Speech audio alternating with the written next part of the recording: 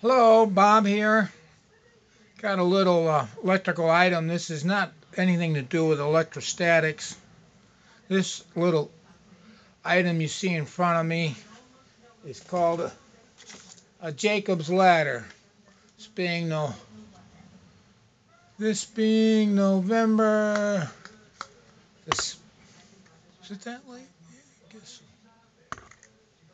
Being November 17th, 2011. What we got here is what we have here, if you can see my pointer, we have a transformer, 110 volt transformer, 240 watt unit. That's our primary is 120 volts, 60 hertz. Output is 10,000 volts, 23 milliamps. And on the top of have two secondary high voltage terminals. And to them is attached two 1/8 inch, 1/4 inch rods. And you notice they're quite close at the bottom, and as you go up, higher you get, the further apart they are. The two wires. Like I said, it's aluminum wire. And this is what it does.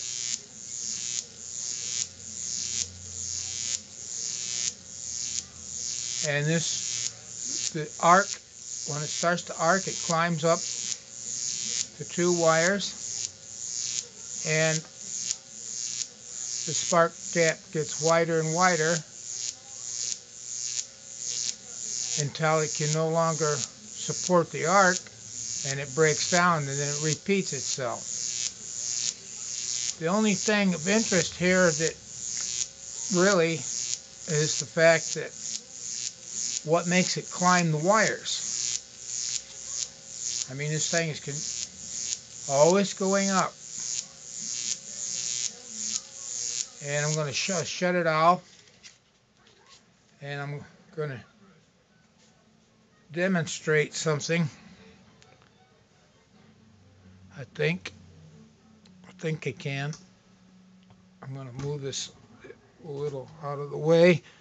By the way, this transformer is it's an ignition coil for an oil burning furnace. It's what maintains the spark when you're burning fuel oil. And I'm going to lower that just a little bit so you can see that.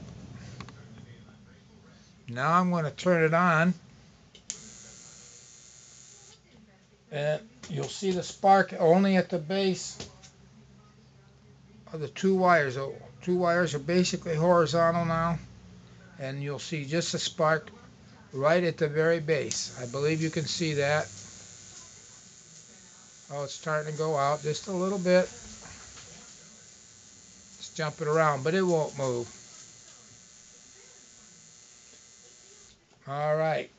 Now, the reason that it will only work when the rods are vertical. That's the point I'm trying to make. Now, this thing is called a Jacob's ladder. If I didn't mention it, I'm mentioning it again. I'm mentioning it now. It's called a Jacob's ladder. It's a very basic device. The reason the arc goes up when the rods are vertical or near vertical is it's thermal. Because after all, this was used to ignite fuel oil. And it's pretty warm. It's hot. Do not touch it. Those rods are getting warm as I speak. The longer you run it, the warmer they get. Now, these happen to be metal rods. You can use steel or copper. Any good conductor. Tungsten, or I think that tungsten were the original setup. But nevertheless, it's the thermal action. The spark is that warm, generates heat rises, and so does it. As you notice, It didn't go anywhere when it was horizontal, but laying in a vertical position, you can actually blow it out. If I blow on it, it'll stay at the bottom, then it'll take out. And then it goes up. Sometimes it goes to different heights. Oh, I just want to make a quickie of that. It's just fascinating. Sparks are fascinating. Everybody enjoys watching them. I know you've seen them on different shows in sci-fi movies and other. You may have even been demonstrated one in a science class. But that's exactly what you got there, and it's called a Jacob's ladder. Talk to you later. Bye.